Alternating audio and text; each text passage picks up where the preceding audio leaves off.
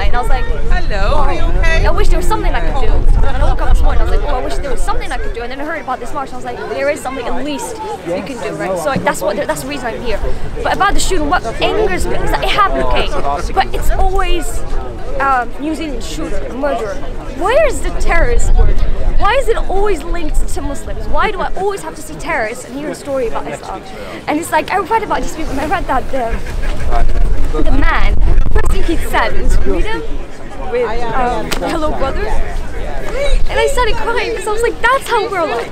Like, we don't hate people. And I wish people knew that. Oh God, why am I crying? But like, I just wish people knew that. That's all I want to say.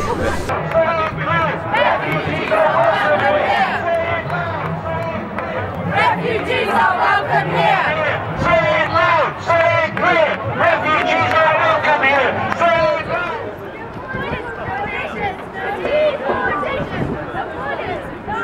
The solutions is today. We have to come together and speak against it. Also, we have to lobby our MPs, our assembly members, to have legislation that ensures that the Muslim community, like other communities, are equally protected in the UK law.